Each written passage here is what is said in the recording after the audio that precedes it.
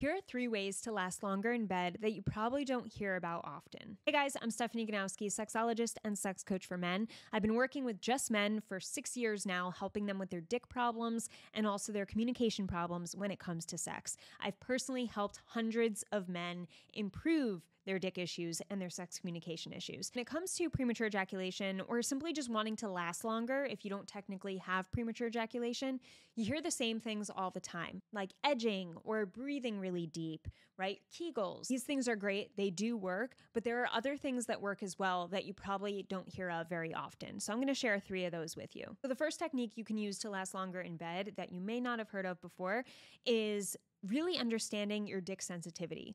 So this means that there are certain parts of your dick that are more sensitive than others. And if you could take advantage of that fact of like understanding your body and knowing which parts are more sensitive and which ones aren't, then you can play around with different sex positions and ask your girlfriend to give you a hand job a certain way or a blow job a certain way, or you know when to speed up using a certain area of touch and when to slow down because you have that body awareness. Second tactic to help you last longer that maybe you don't hear of very often is shallow penetration. If you are starting off your sex experience with shallow penetration, meaning you're not going all the way inside of her, you're going just a little bit, or it's just very shallow, like she's going over the tip. So starting off in a way where it is just the tip or a little more, and doing that for about a minute or so, and then going a little deeper and a little deeper, and then going more intense and picking up the intensity and the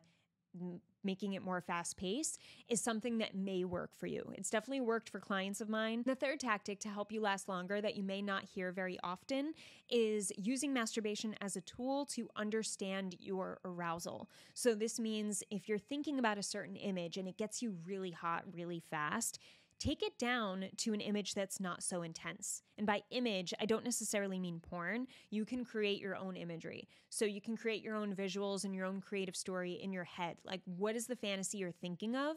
And if you notice you get really horny really fast, ask yourself, all right, what can I think about that won't take me that far this soon and still keep me in a sexual place? And this helps you to not steer away from the moment when you're having sex with someone. So you'll get out of that habit of being like, right, think about baseball, like think about something totally random. Like, no, you don't have to do that. You just got to lighten the visual, right? Like make it less intense. So if you can train your body to go from this intense visual and feeling and thought to something that's not as intense, and then you notice your arousal going down a little bit, then you have more control over that mental stimulation that you can use in your favor, even when with a partner.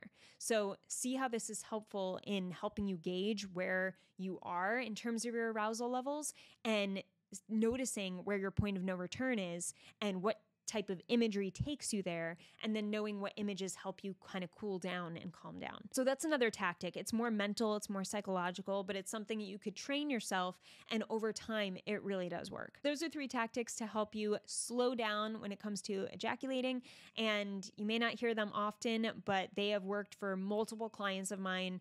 They may work for you too, so why not give them a shot? Hope that was helpful, and I'll see you in the next video.